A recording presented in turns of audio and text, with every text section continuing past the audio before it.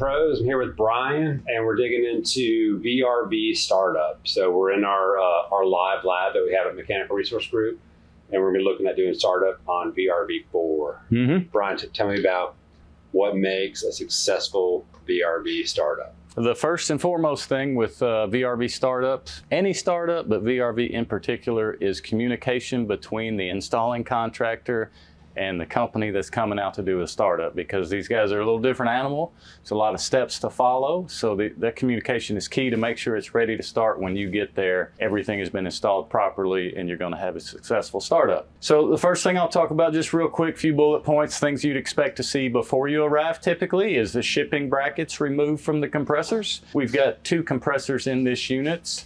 Each compressor has 2 shipping brackets, 3 feet, 2 brackets. So you get 3 bolts on each compressor, only 2 brackets on each one. Take a 1/2-inch socket with an extension.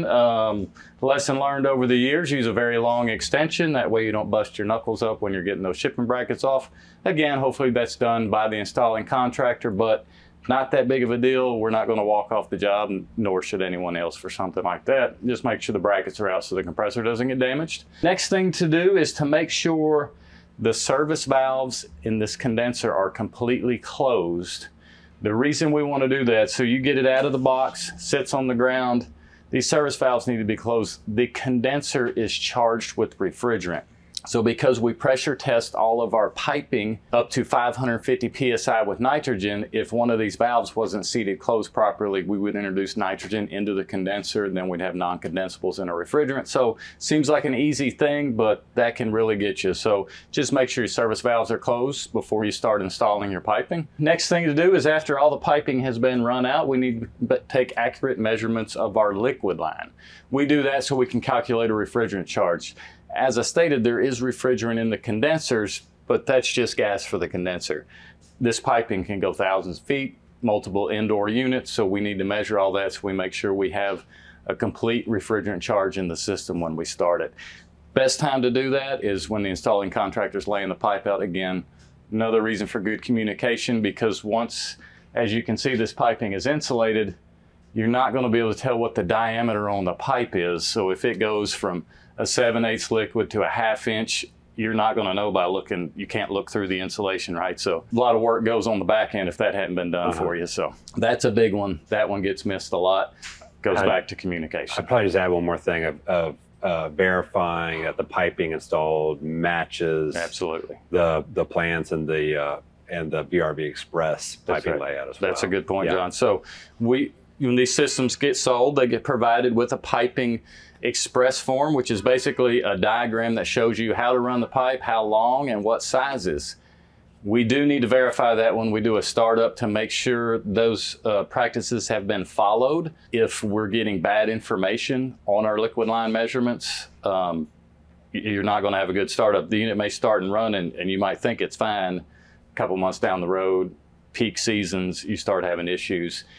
Could be undercharge, which can lead to component failures, get the system dirty, and now it's snowballing out of control on you. Super critical to make sure that's been provided to us, and then also to go spot check. Get in the building. If the ceiling tiles are in, we're just going to have to get a ladder out, get above ceiling, and just do some quick spot checks based off what they gave us. Obviously, you can't go measure every inch of it, but visually go look at everything and make sure it's laid out right, make sure we don't have any oil traps in the piping. Things like that all need to be verified at startup. If we wash all our oil out of our compressor and it's hundreds of feet down in a big oil trap somewhere, the unit's going to keep running and you're going to lose compressors, and again, it'll continue to snowball on you. So very important for the piping length to be accurate and installed correctly.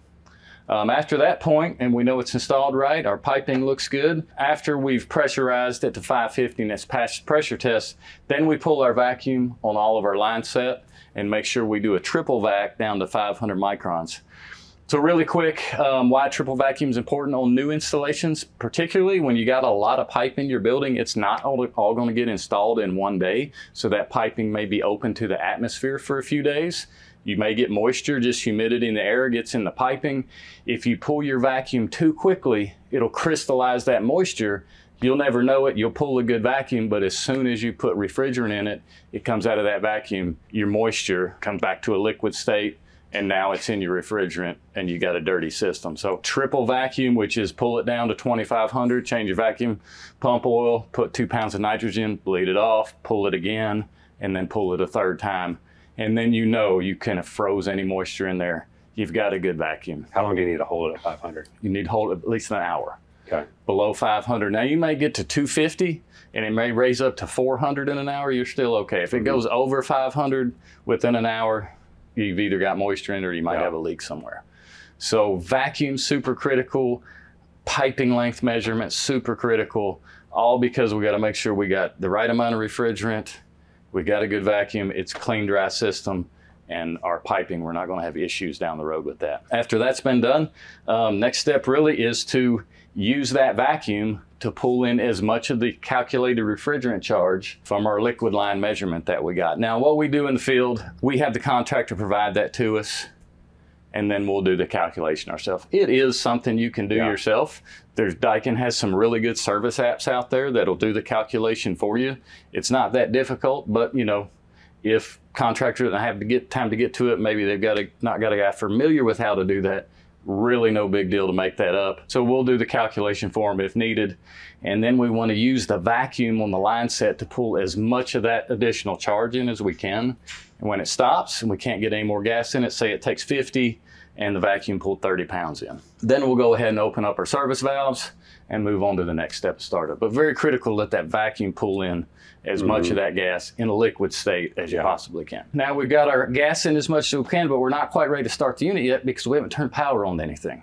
It's another very critical thing with Daikin startups is on Daikin indoor units and branch selector boxes, when you turn the power on to them, all the valves in the units go closed. So you're not going to be able to pull a good vacuum.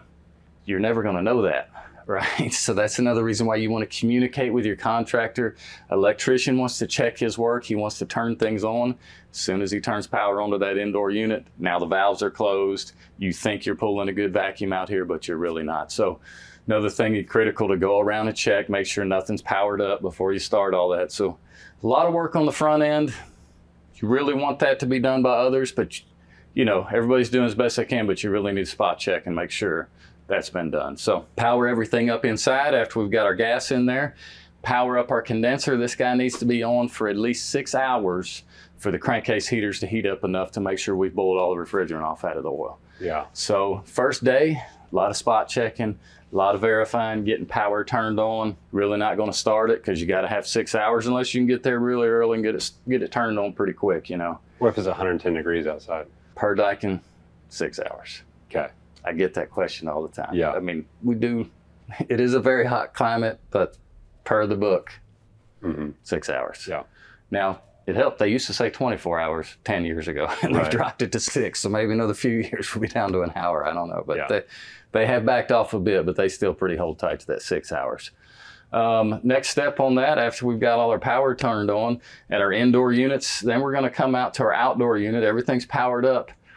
We need to know how many indoor units are connected to this unit and how many branch selector boxes are connected. And the reason for that, say we had 10 indoor units, we got power turned on to 9 of them.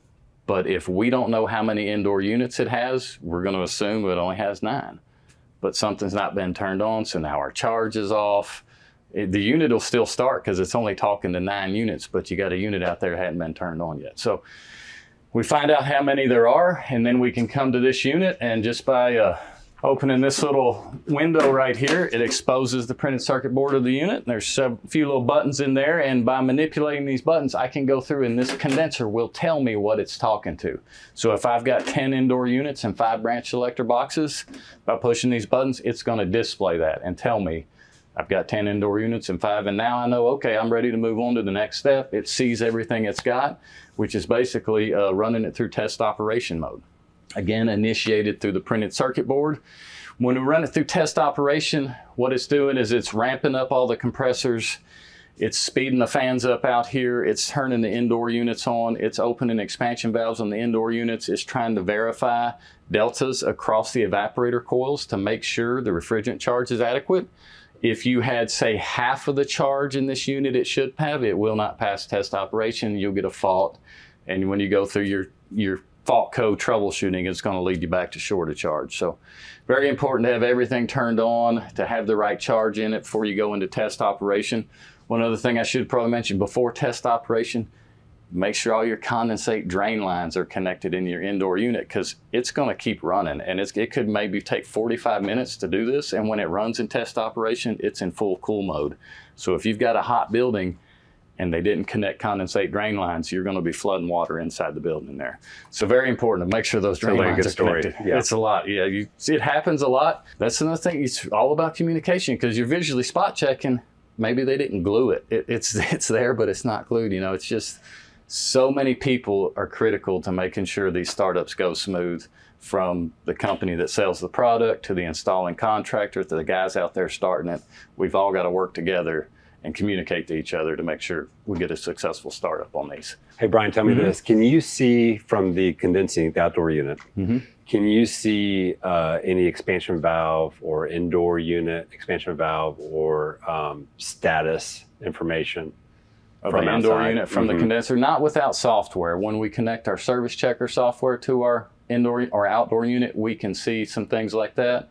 But just from interfacing with the printed circuit board, I can't see anything other than how many units it's talking to. I can put indoor units into like a forced fan mode. You know, say I knew it had 10 and only counted 9. I can come out here and put it in a mode that turns all the units it's talking to high-speed fan, and then I can walk around the building and find the one that's not running and know, okay, we don't have power, something's going on, this unit's not working. Yeah. That's kind of about as much as I can do to the indoor units from out here without having software to connect. Okay. If we have the service checker tool, we can see all that. Yeah, so that leads me to my next question. So I know you have to address each indoor unit and basically bind it to the outdoor unit, right? Is that correct? No, well, we do address indoor units, but it's for service checker. Okay. Or iTouch Manager. That was leading to my question. Do you have to address them? Would you need to address the indoor units if you were trying to use your service checker during startup? You don't have to, but it's better if you do it, because if you set an address to it and you can keep notes and you can say, okay, I've set this unit to address number 1. Now when I fire up my service checker and I see it shows unit number 1, I'll know, oh, that's the lobby unit in there. So yeah, if you address them and you take good notes when you connect your software to it and look at it, you'll see, because it'll just come up as AirNet 1, and it's up to you to know what unit was AirNet 1. So yeah, if you got great records, absolutely. We always want to AirNet stuff, even if it doesn't have a centralized controller. Yeah, tell me what AirNet is. So AirNet is basically when you're communicating with the service checker tool. Okay. Because we don't know, hopefully it's us coming back, but if it's not, we don't want to do that to the next contractor. Set up an AirNet address, so that way when they plug in, they'll see it's got AirNet addresses. And we like to try to leave a little cheat sheet in the condenser somewhere that gives that information. The main thing you want to do anytime you do a startup on new equipment is you do set AirNet addresses, we do set group addresses, and you want to make a copy of that and leave it on site with the GM. So they can put it in their records, they can hand it off to the customer at the end of the job. 5 years down the road, somebody else comes along, hopefully that information is still there. It is critical to address, for sure. That's good information. And tell me this, when it comes to charging it and putting final charge in, are you always weighing that out? Yes, sir. Okay. So we'll weigh that. So say we knew it took 50 pounds, the vacuum pulled 30 pounds in. This unit has what's called a manual charge mode, which is exactly what it says. You go into the printed circuit board, manipulate it through the buttons, it starts the compressor, starts ramping it up, and it starts pulling the gas in. So at that time, I'd want it set up on my scales so I can see how much gas I'm pulling out. Now, manual charge mode it's not the fastest thing in the world. So Infocon scales, for sure, I know will do this. After 30 or 45 minutes, they shut off. So good idea to just do something to the scale. Just push a button to light up to make sure your scale doesn't shut off. Maybe you're 15 pounds in, you walk off for 5 minutes and you come back, your scale's turned off. So very critical to weigh it in and make sure you're aware of it, because it's happened to me before. It happened to, I'm sure it's happened about everybody. Yeah, that'd be Or your battery dies in your scales. It's so critical to make sure you got a good set of accurate scales that aren't going to turn off on you if you're putting a lot of gas in the system. Okay, you get your final, refrigerant charge. I know you guys typically will write that charge on the unit on the panel, right? That's right. Yep. Okay. On the back side of this panel is a sticker that comes in the packet with the unit, and it's laid out for you to put it's even got spaces to put your liquid line measurements, which are great if you got that. So like I said, down the road, you know, how many years somebody comes back and they flip that control panel over, they can see all of their piping lengths. They can see what the additional charge added to the unit was and what the total charge is. Because I may have 3 condensers piped together. Each of them may hold between 17 and 22 pounds, plus all the refrigerant out in my piping. So if for some reason that sticker's not on there and somebody's doing a startup, use a Sharpie, something like that. Always better to put it on the inside. You know, this is covered, but maybe the panel gets left off for a while. UV fades out a Sharpie really quick. So I always like to put it on the back side of that control panel. So when somebody opens it, maybe they're just doing a basic PM on the unit, but they'll open it and they'll see that and they'll know that's what the charge is. So very critical to put that. Unfortunately, it is in this world.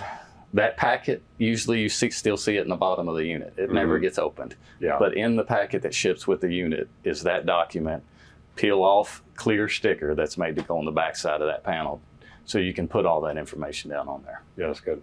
Brian, I'd say that VRV is probably the most efficient, most technological piece of gear we probably provide. And it's probably the most comfortable and can do amazing things. But it's a different animal when it comes to startup. And there's a lot to know. There's a lot of things that you can mess up. And there's a lot of things you need to know just from experience standpoint. I know we provide startup and commissioning classes. How important is it that contractors are going through that class and are familiar with it and get them indoctrinated into the VRV or VRF world? I'll say, you know, from my point of view, coming over here to MRG, I'd never seen VRV before. I had no business working. I thought I knew, but I didn't know. So it's so critical to go through training. You don't have to go through all the technical training, but there are so many steps to follow to have a successful install and startup, and it's all procedure and steps. It's really not rocket science. You just have to go from A to Z. And if you do that, it's going to be a great system, run for years with no issues. It really does. If you skip one of those, especially with the piping and the refrigerant and the purging while you braze, it's just a matter of months you'll start having issues. And they are technical, and there's a lot of obviously moving parts and pieces in there. There's a lot of little strainers and screens that can get stopped up, all from a dirty system or a bad install. So it's critical. It really is critical. But it's a rock solid piece of gear. Yeah, when you do it right, you don't have problems. When it's not right, specifically the piping, you might think it's going to get better, but it never gets better until you fix it. It never gets. And if you've just had guys changing compressors, man, it just really starts to get out of control. You can destroy a system. Absolutely. Yeah, absolutely. And all that money, all that time, all that energy spent can be for naught. If you don't just follow the steps or pick up the phone if you don't know. Yeah, I like to say, you know, like I wouldn't go out and buy a Lamborghini and then take it to Valvoline to get the oil change. You know, if you're putting that kind of money in a top-notch piece of gear, you want to do it right. You want to follow all the steps, and then it's going to be good the rest of the way. Yeah. Can't wait to ride in your Lamborghini. Yeah. This is my next service truck. I haven't told you yet. Yeah. All right. Anything else we need to know? Ductwork insulated, all the refrigerant piping insulated. You know, when I was talking about test operation, I had some issues with the contractor before, wanted me to start one and his piping wasn't insulated. And I really struggled explaining that to him, that this thing needs to see refrigerant piping, it needs to be the same temperature when it leaves here and it gets to the unit within a couple degrees, but if it's not got insulation on it, it's a huge difference. So just the little things like that you may be able to, if you're doing just a regular split system, I can do that later. You can't do it later on this stuff. It has to be done by the book. From A to Z again. It has no oil traps, right piping stuff. If you've got big long runs of piping, you need to put expansion loops in there. All stuff we cover in our training extensively, and we hammer it home because we've seen it so many times, you know. Yeah. The difference between a good one and a bad one. How much time do you spend inside versus outside during a startup? 50-50 maybe. Yeah. You're a lot of time, you're on the roof doing stuff up here. You know, I'd love to say everyone you walk up to, you don't have issues, but, you know, comm wires being landed in the wrong place, very common. You know, last thing you want to do is just throw your hands up at a contractor and say, figure it out. You want to stay there and try to help the guys out. So a lot of time you might be sorting through comm wire. Maybe, you know, something's wrong with the power. You're helping them out there.